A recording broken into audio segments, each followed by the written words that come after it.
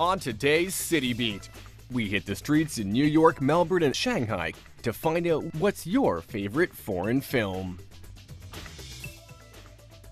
We'll check out some of the highlights from the Shanghai Consumer Electronics Show. What are Huang Xiaoming, Zhao Wei, and Justin Lin doing in Hollywood? City Beat finds out.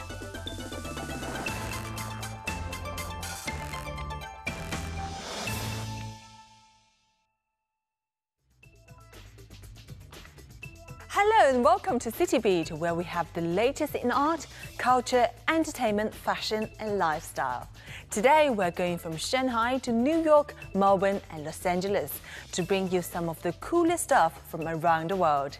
You can also scan our QR code or check our official WeChat account for all your City Beat updates. I'm your host, Audrey Leo. Let's start off by hitting the streets in New York, Melbourne and Shanghai to find out what's your favorite foreign or indie film.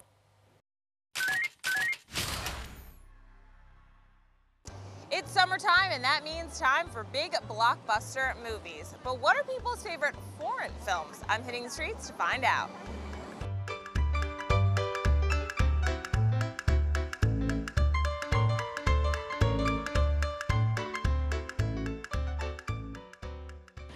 I am Polish, so I like Polish movies. And I think the most popular right now from Poland is Ida, that got an Oscar. So, because I'm Chinese, so I really like Chinese films. So like action movies are fun. 卧虎藏龙, and I don't know the English translation. I'm actually German, so I like a lot of German movies. I don't know if you know Til Schweiger. Italian film La Vita è Bella with Benigni. This is my Italian favorite. I Am Love. It's an Italian film about a dynasty, about a clothing business. Just goes through the heritage, so just the history of the film, I think. Amicord. Because Fellini made it so delightful for the whole seasons, the whole year in one city. In one town. In Bollywood, so all those films are what I make, and I love them. Which films? I don't know if anybody's seen it, but it's really done very, very well in India. It's called Queen, and it's about this young Indian girl who has a breakup right before her wedding, and she decides to go for her honeymoon alone.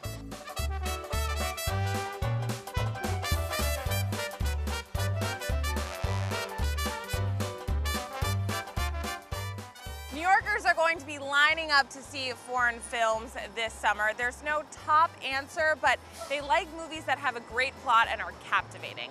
Now, as for me, I don't really have one. I just like to see what's out there. Reporting from New York, I'm Christy Clemens.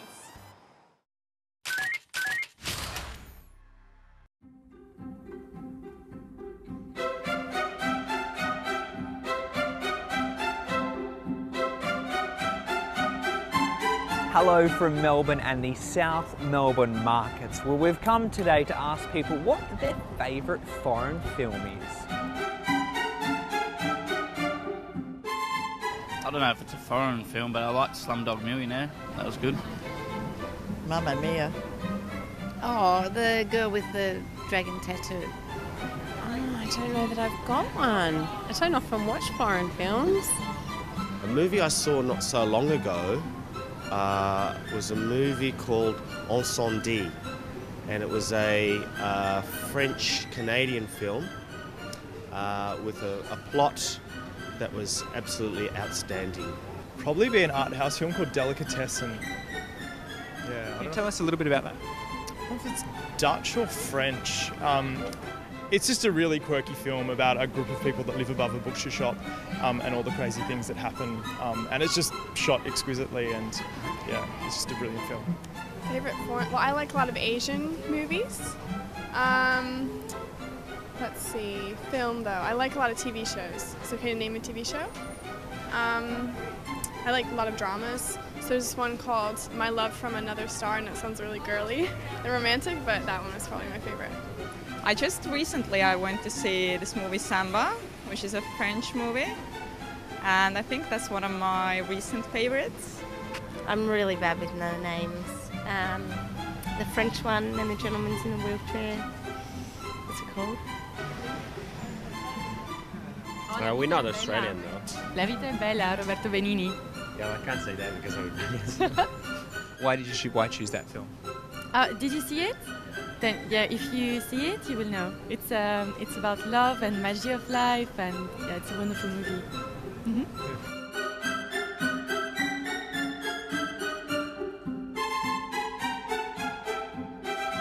Foreign films, they're largely dominated by European releases, but not entirely surprising considering that it's actually one of the most popular regions for foreign films seen here in Australia.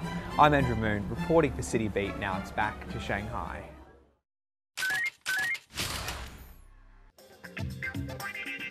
With digital filmmaking being more accessible, anyone, anywhere can shoot a film and submit it into a film festival. So our question for this week's Word on the Street is, what is your favorite foreign film that is not Hollywood made? Let's go find out. 最喜欢一部外国电影，应该就是《肖申克的救赎》。让一个人活在世上面，只要有希望，任何时候都不怕晚。只要你努力，终会成功的。 应该是灰姑娘，就是每个女孩都有一个公主梦嘛，肯定都梦想着有一天能够像公主一样，但是也并不一定非要王子带走呀，自己做公主就好了，就是自己努力成长的好一点。The Devil Wears Prada， 他讲了一个职场新人，大学毕业以后希望做一名记者，但是后来误打误撞进了一家就是全球知名的杂志社，但是后来为了自己的记者梦，放弃了这份工作。 然后坚持追求自己的梦想，就是追求梦想的过程中可能会有很多诱惑、很多羁绊，但是这个心是要坚定的，要朝着一个既定的方向一直努力。我比较喜欢《碟中谍》系列，不是很浮夸，情节比较真实。我最喜欢的电影是《指环王》，因为它那个里面的那些情节啊、3D 的特效啊，然后男主遇到逆境、逆流而上的那种精神，都让我觉得这部电影非常的好看。那么最喜欢的电影是《速度与激情7》，里面的故事情节安排得很紧凑，还有就是它能够把刺激的场景跟温馨的情感搭配得很到位。我喜欢看陈伟简、奥斯汀，然后《傲慢与偏见》这种，因为我觉得当时那种年代那种衣服让我很喜欢，很注重礼仪的一个社会，然后所以我比较喜欢那种题材的电影。这个杀手不太冷这部电影给我的印象最深刻，因为男女主人公其实在这个世界上没有其他的依靠了，而机缘巧合走到了一起，让我看整部片子的过程，让我感觉到这个世界上虽然没有依靠了，但是还会有一些剩有的温存，所以我比较喜欢这部电影。 Well, it looked like we had quite the variety of answers here. For me, my first foreign film that I saw and couldn't stop laughing was Woman on the Verge of a Nervous Breakdown by Pedro Almodovar. There you get to see young Antonio Banderas. This is Christine for Shanghai Word on the Street.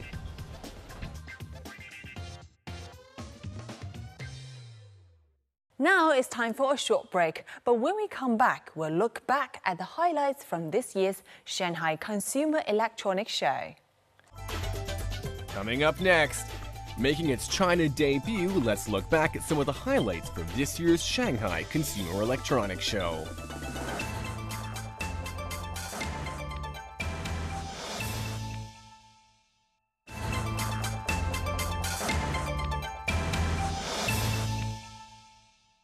This year's Consumer Electronics Show has just ended, bringing us the latest trends in high-tech. As always, it was a cool look at what's new in the market and also a preview of what tech we can expect in the future. So now, let's go back and have a look. Well, the International CES Asia has come to Shanghai for the very first time and mainly focuses on three major parts like the connectivity, innovation, and the Internet of Things. And of course, the automobile technology is always an eye-catching part. So today, just follow me and take a look.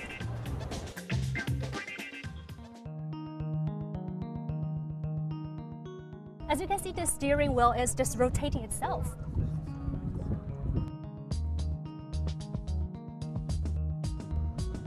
Well, I just can't believe that. Ooh.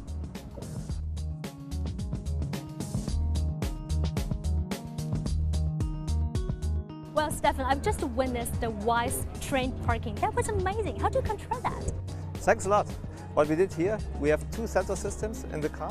One is the camera, the front camera, and the second one is the ultrasonic system.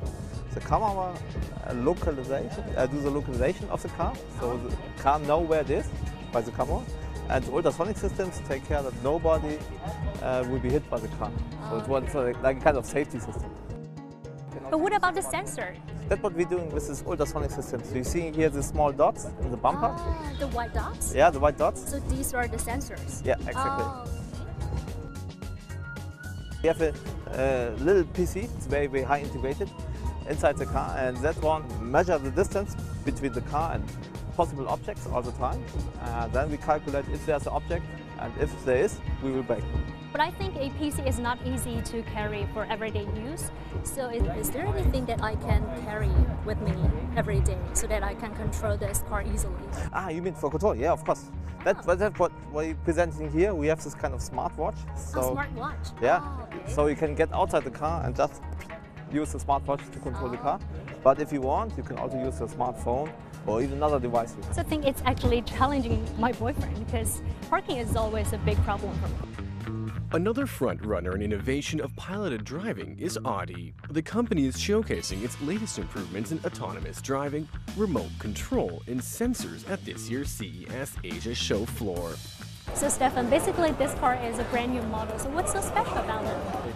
Special at this show car, we want to show all the technologies we're inventing at the moment for the e-mobility. This is the R8 e-tron piloted driving. It's pure electric driven, 450 kilometers in range, 2 engines at the rear axle with 170 kilowatt each, and the battery you can drive for 450 kilometers. Total power from the system is 340 kilowatts.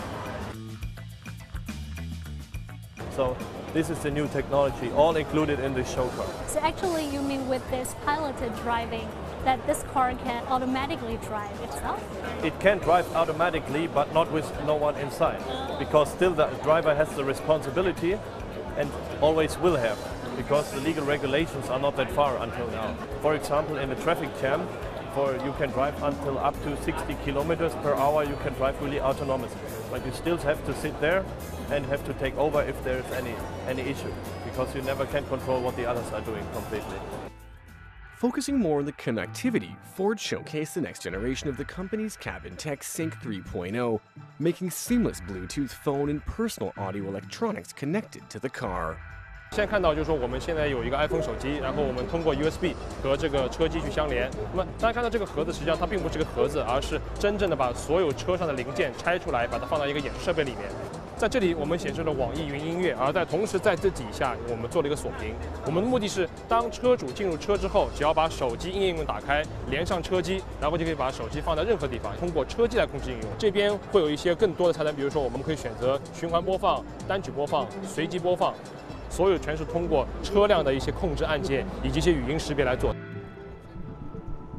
Also, thanks to the big data analysis, consumers are allowed to get a preview of how our driving experience can be improved. But Renuka, as we all know that a lot of drivers are spending so much time on looking for available parking right now, so it has really become a terrible issue right now. So is there any solution that we can solve this problem?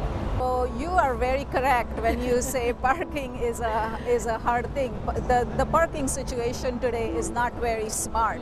Essentially, it's trial and error hunting for a spot, and a lot of fuel, time, and emissions are generated by the process of finding parking.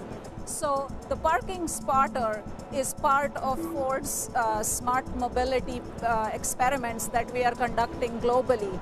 This particular experiment actually uses sensors that are already in production on our vehicles to basically find and detect open parking spots. So essentially think about it as all our vehicles that are equipped with these sensors are like mobile parking spot detectors. This data is then uploaded to the cloud, from where it can be made available to anybody who has the Parking Spotter app. That will help guide them to an available parking spot. So all I have to do is just downloading one app to my smartphone and get the data from the cloud, and I will know where I can park my car. Correct, that is the vision. So right now we are conducting this experiment with Georgia Tech in Atlanta, And through the 2015 year, we will be fine-tuning and refining the experiment. To be honest, I'm really looking forward to that. Yes. Whether it's self-driving, integrated data in the dashboard, or next-generation driver displays, CES Asia showcased the latest in automotive technology, plus what consumers can expect in the near future. Well, CES Asia is always the event that shows you the future in ways you never imagined before. So next time, remember to save your date, come and have a visit, and welcome to the future.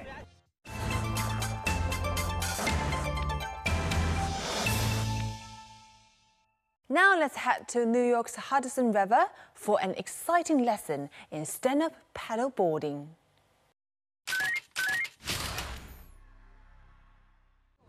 Many people venture out to the Hudson to see the Intrepid or take a boat cruise, but today I'm headed out onto open water with a different activity. What happens when you combine surfing, paddleboarding, and kayaking? The answer is stand-up paddleboarding. This fun activity uses a paddle and board and can be done on practically any open body of water.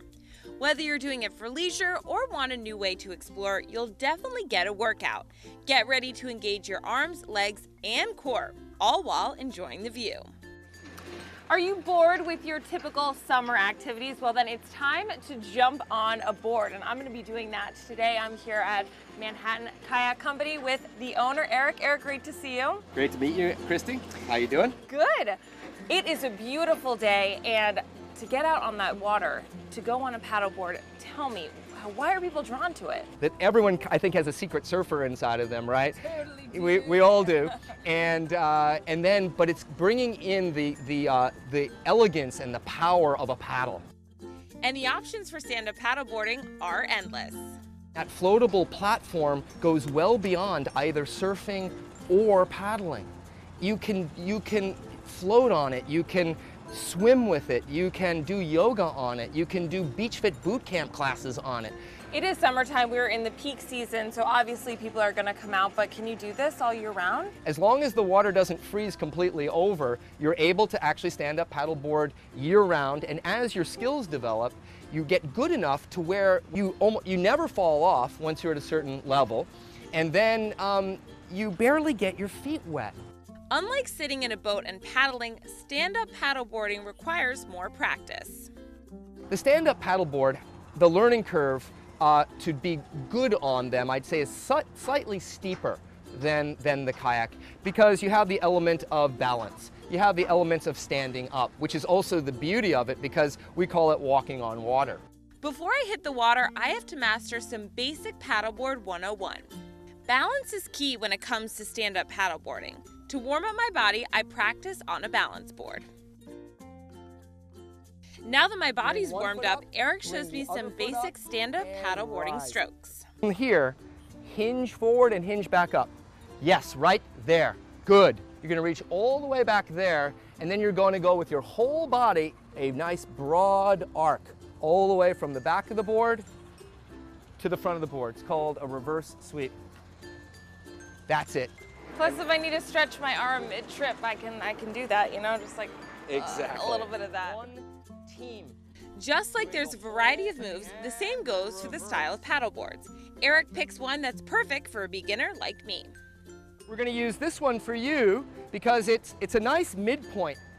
So this is a great vessel that's very stable, but is a midpoint between the long boards, which are smooth and fast, and the shorter boards, which are highly maneuverable. Now it's time to take what I've learned and apply it to open water. You can actually almost toss it in. There you go. Yay! Are you ready for this? Here we go, guys. Here's her entry point. Keeping the bottom arm straight. Beautiful. Oh, choke it up. Bottom arm.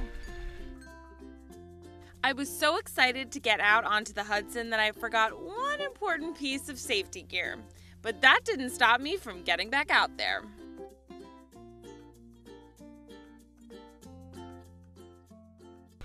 This is freaking awesome. I'm totally doing this as like a sport.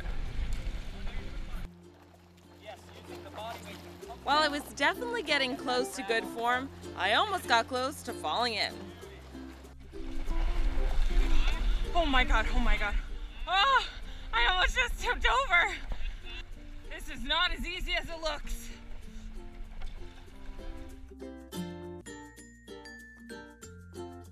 And you literally grab the water.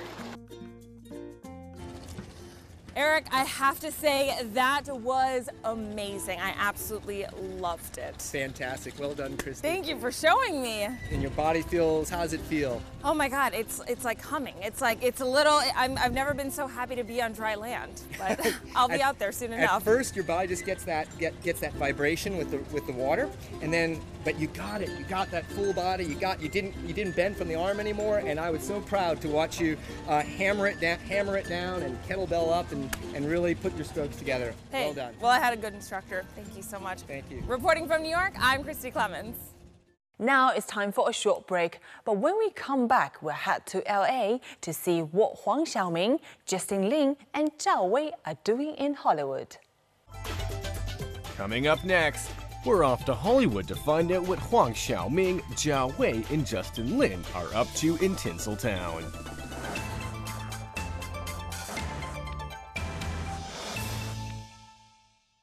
Three of the biggest celebrities in Chinese film, actor Huang Xiaoming, Zhao Wei, and Justin Lin, made their way to Hollywood, where they'll be leaving their handprint in front of the famous TCL Theatre. So now let's head to LA to take a look. Hi there, right now I'm in front of the TCL Chinese Theatre. Today, Justin Lin, the famous Chinese-American director, as well as Zhao Wei and Huang Xiaoming are gonna have their handprint and footprint in front of the theater. Let's take a look. Being invited to perform this act is one of the highest honors that can be granted on a film star, no matter what country or region he or she is from. Of this film, Hollywood Ventures, it was something that I felt very fortunate. You know, I was approached, we wanted to do something, and I felt like, you know, it was important to try to hopefully earn relationships and build this kind of the indie way. You know, so when I first talked to Bruno, I was saying that, you know, let's see if there's an idea that we're excited about and see if we can actually get, you know, amazing partners. And I couldn't ask for more. I think Mr. Wan and Light, you guys have been unbelievable. And, you know, we went and with Zhao Wei, Huang Xiaoming, Tang Dawei, you know, I can't wait to keep working with you and growing with you and evolving with you, because, you know, a lot of people, you know, when I do interviews, they talk about Chinese stars. You're not Chinese stars, you're stars, you know, and I can't wait to keep growing and make more projects with you. 那是个巨大的穴子，是的，我就想确认一下，它是干什么用的？我想那就是一个穴子。Welcome to America. Okay, time to go. 这是5星级酒店，明明是县城招待所。这2个月在美国的拍摄给我留下了非常深刻的印象，包括这个中国大剧院的门口，我们也在这里拍摄了一场非常重要的戏。祝福你们啊，甜蜜的一对儿。Thank you。我是来找我女朋友的，你不会真的以为我是来跟你度蜜月的吧？开心点呗，你干啥呀？我也非常荣幸能够成为亚洲第1个女演员，能够把首映留在这个地方。以后未来的日子，我希望我每年都可以过来看看我的首映，拍个照片。我去，这表演太逼人了，今天来太迟了。Hi, I'm Dao Wei.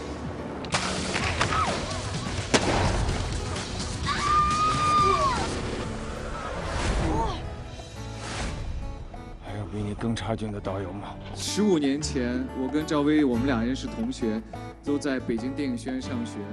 然后我是一个傻小子，然后经过15年的横冲直撞，就像我们的电影一样，不小心就稀里糊涂的撞到了好莱坞。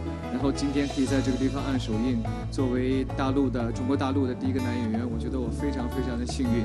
Even more exciting, their film Hollywood Adventures, which is written and produced by Justin Lin, is due for release in China on June the 26th. 然后接下来的15年，我想我会继续横冲直撞，继续我坚持我的梦想。最后，谢谢我的祖国，还有我的父母，给了我生命。 So far, 238 of the world's most acclaimed film stars have left their handprints and footprints there since 1927.